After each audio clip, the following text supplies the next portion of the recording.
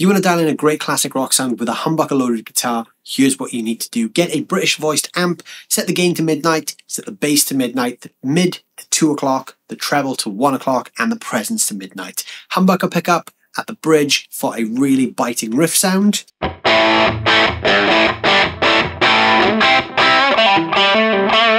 Neck pickup for cleaner strummed chords and smooth leads.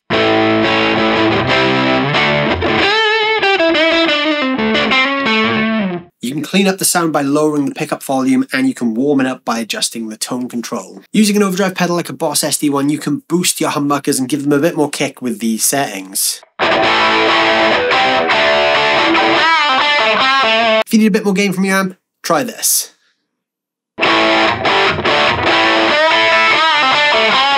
If you want to find out more about how to dial in this kind of tone, head over to the Licklibrary YouTube channel and check out the full-length video.